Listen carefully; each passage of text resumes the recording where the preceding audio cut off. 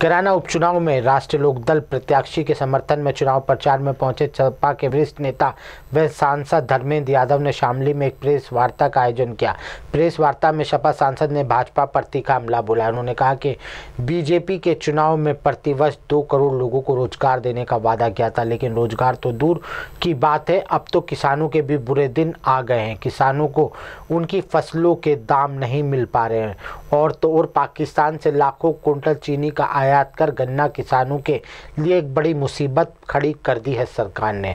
वर्तमान समय में हुए महागठबंधन के भविष्य के सवाल पर उन्होंने कहा कि हम सब 2019 में मिलकर दिल्ली में एक वैकल्पिक सरकार का गठन करेंगे, क्योंकि भाजपा से हिंदुस्तान की आवाम दुखी हो चुकी है। पूरा देश बदलाव के मूड में। बसपा सुप्रीमो मायावती के साथ हुए गेस्ट हाउस कांड के सवाल पर धर्मेंद्र यादव ने कहा कि मायावती सपा को इस मामले में क्लीन चिट दे चुकी है, लेकिन भाजपा में मीडिया के लोग अब जानबूझकर इस बात को मुद्दा बना रहे हैं। उन्होंने कहा कि अब ये मुद्दा नहीं है और वर्तमान समय में गरीबों और दलितों के शोषण का मुद्दा है। अब बेरोजगार बाप भी हैं हमारे देश में मौजूद, तो हम पूछना चाहते हैं भाजपा के लोगों से, अब तक आपको 8 करोड़ नौजवानों को रोजगार देना चाहिए था।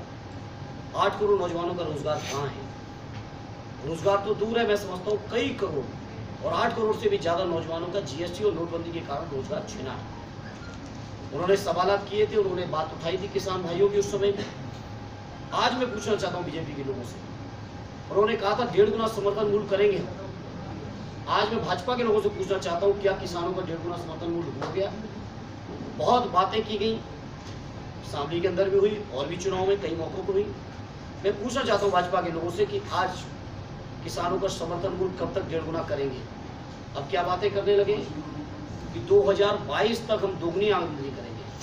22 तो आप तब करोगे जब जनता मौका देगी 19 में, पहले तो हिसाब 19 का दो। और चूंकि शामली में बाई इलेक्शन हो गया है तो शामली के अंदर भी आपको जवाब इसका देना चाहिए। इसी तरह से गन्ना किसानों का सवाल है, बातें बहुत सारी भारतीय जनता पार्टी के लोग करते। मैं पूछना चाहता हूँ, 13,000 करोड़ से ज्यादा गन्ना का किसानों का बकाया है और आप पाकिस्तान से चीनी इंपोर्ट कर रहे हैं।